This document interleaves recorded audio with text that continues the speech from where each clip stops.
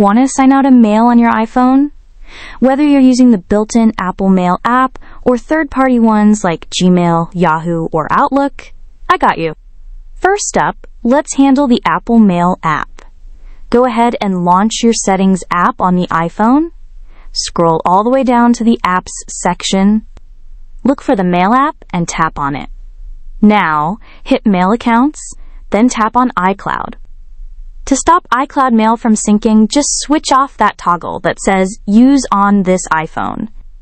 Boom. Now the iCloud inbox ain't gonna show up in your Mail app anymore.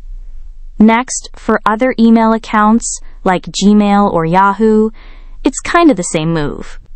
Go back to the Mail app settings. Tap on the account you want to mess with, like Gmail. Just flip off the Mail toggle. That turns off email sync for that account. Want to fully remove it? Then scroll down and tap on Delete Account. Clean break.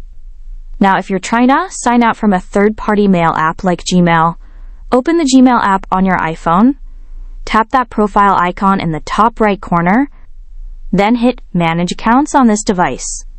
If you just want to hide the account, flip the toggle off next to the email. But if you're done with it, go ahead and tap Remove from this device to sign out completely. Heads up, if it's a school or work email, it might be locked down through MDM, Mobile Device Management. In that case, go to Settings right pointing arrow General, scroll down, and tap on VPN and Device Management.